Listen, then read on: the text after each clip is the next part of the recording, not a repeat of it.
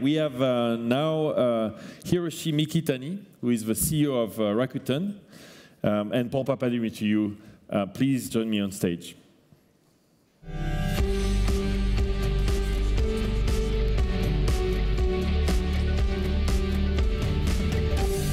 Hi, Paul. How are you? Hello. Welcome back, Miki. Sorry to be late. How are you? It's great to have you again. Thank you. Thank you. Thank you very much. Very lucky indeed. Please have a seat. Hello, everyone. Hello, Miki. How are you? Good. So Rakuten, maybe when people think about Rakuten, everybody thinks first as well about marketplace, and the first comparison that comes is Amazon. But you have a very different business model, right? And you have a business model that is driven through acquisitions, for instance. So you made some acquisitions in France, correct? 4 years ago. Yes, we acquired Price Minister, which is one of the largest marketplaces in France. In France, and also in the UK, right? You played. UK, we Play.com, and we are in the midst of converting. As you know, Play.com was pretty much media-driven e-commerce company. We are trying to convert it to a more general marketplace. But you're also changing the name, right? You're going from Play.com to Rakuten. So do you want to create Rakuten as a global brand? Yes, of course.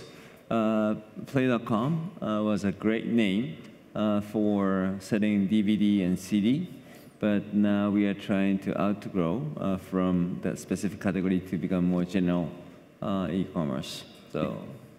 So are you trying to, because in Japan, you work a lot with merchants, right?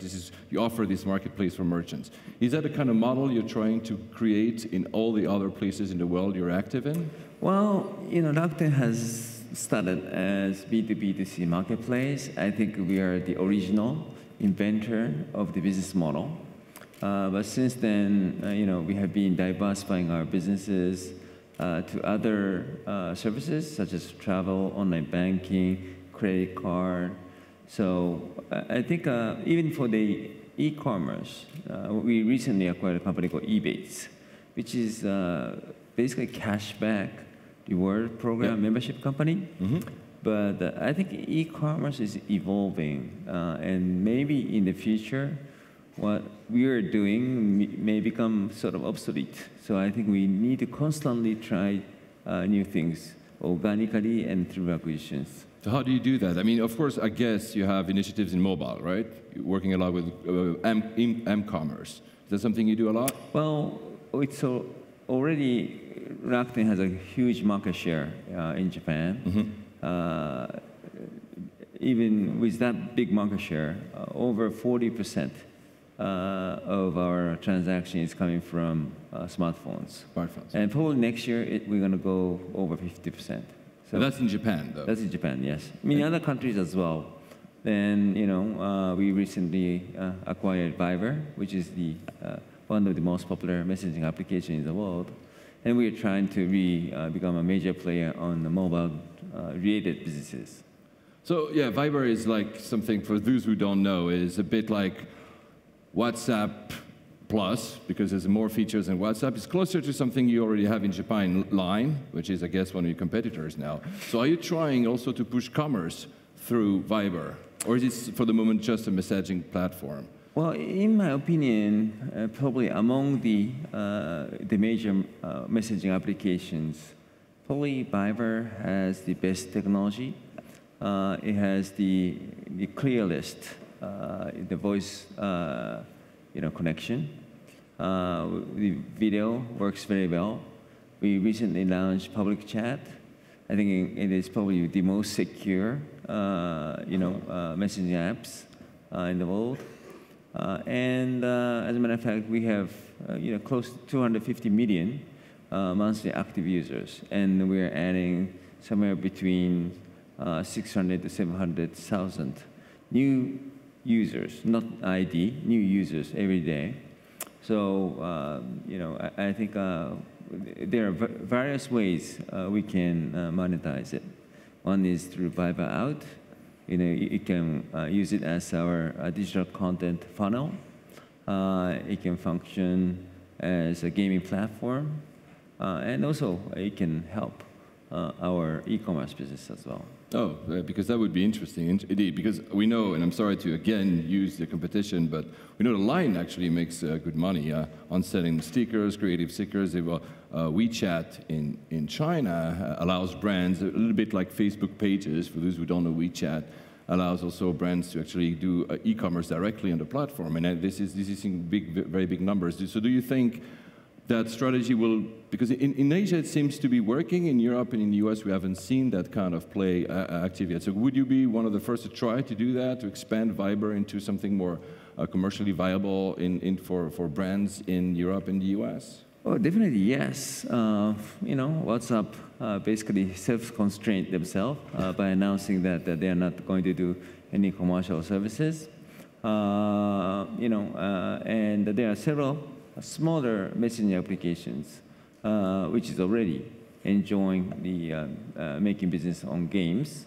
And definitely the Viber is I think, most engaged messaging applications. And the difference between, again, the Viber and other messaging apps is not coming from text messaging. It's coming from the voice. WhatsApp, the voice is not still available. We hear many complaints from users about the quality of other messaging apps in terms of voice communication. If you use Viber, it's basically what we call CD quality. And I think in the future, voice and text will be mixed, and you need to have both. And that's where the fundamental difference resides between Viber and other messaging apps. Okay. Your tagline is shopping is entertainment, right? So entertainment seems to be playing a big role because you have, as you mentioned yourself, games. You mentioned talking about Viber just a minute ago. You just also acquired a company that is similar to, and again, sorry to mention competition, similar to Netflix. I think I've had in my notes. Wacky. Wacky, yes. Yeah. So why? Well, again, Rakuten now has huge membership base globally, and our vision is, we're going to position our membership and our brand in the middle, and we're going to have 3 different businesses surrounding it. One is definitely e-commerce. The other is finance. We are a very strong, online finance player in Japan, and we're trying to globalize it. And we also want to have a digital. Digital content is, in my opinion, the alternative of packaged media. Of course, people may buy DVD package still, or they can, stream, do a video streaming. So it's an alternative, and as a general e-commerce destination site, you need to have the digital services. You just mentioned you were attempting to globalize the finance part of the 3 divisions you mentioned. You're a bit of an outlier, if I may use the term, in Japan, because we haven't seen that many Japanese brands successfully go international. We have the stories of Sony and Toyota, but these were, and I'm not diminishing their success, but these were manufacturers.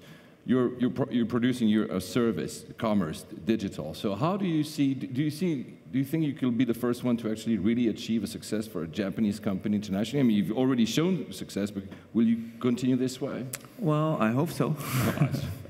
One thing we did very differently from other companies is language. We converted our internal communication language from Japanese to English 4 years ago.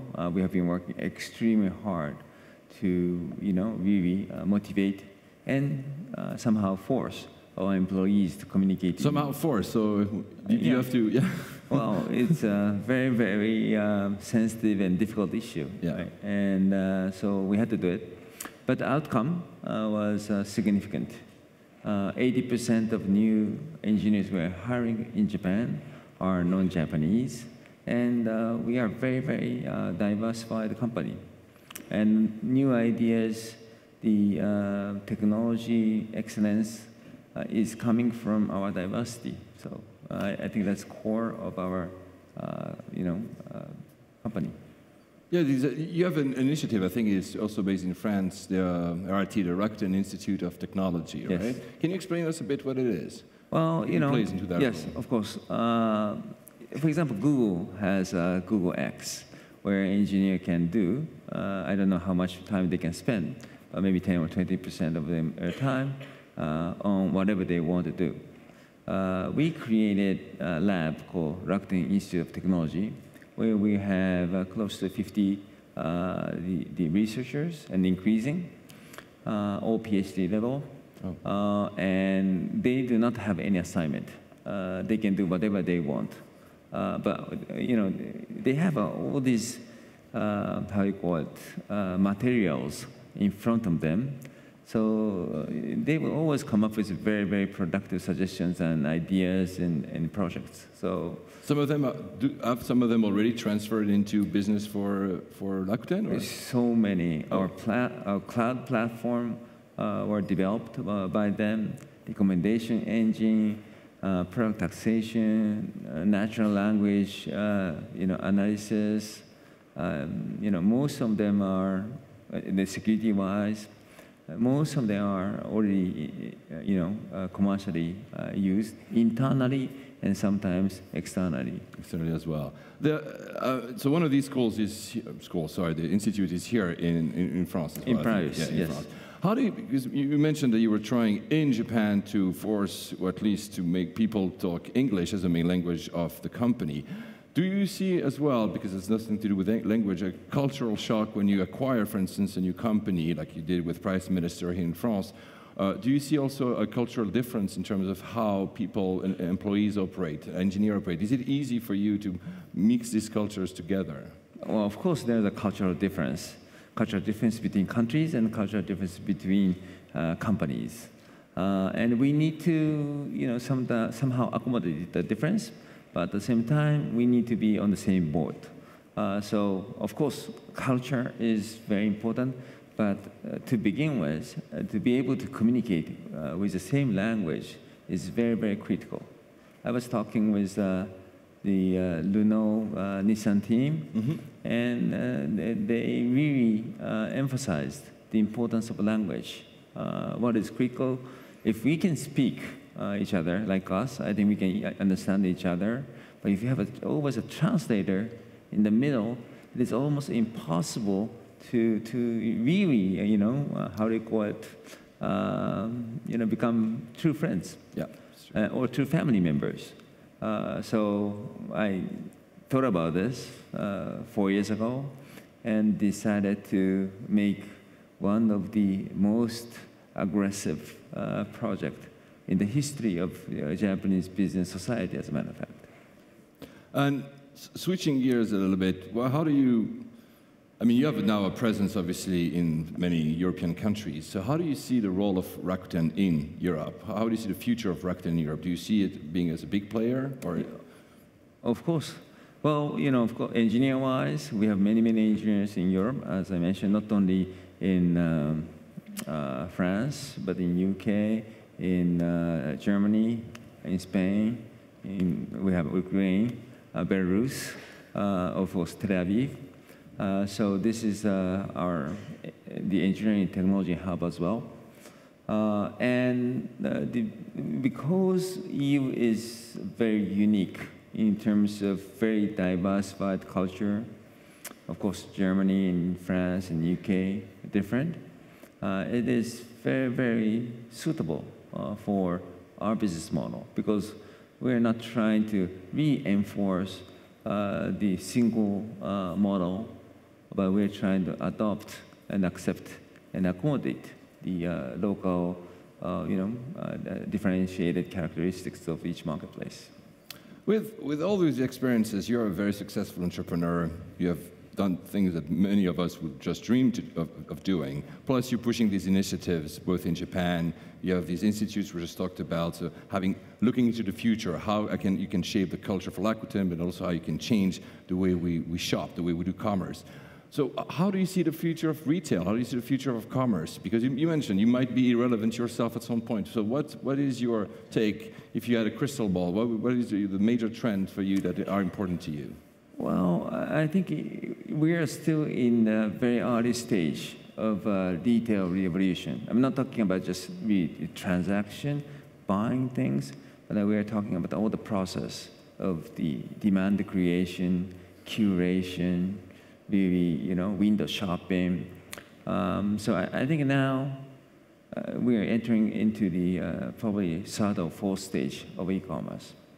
And step further, I think in-store pickup, O2O, these things will become more and more important. So we're not talking about just transaction,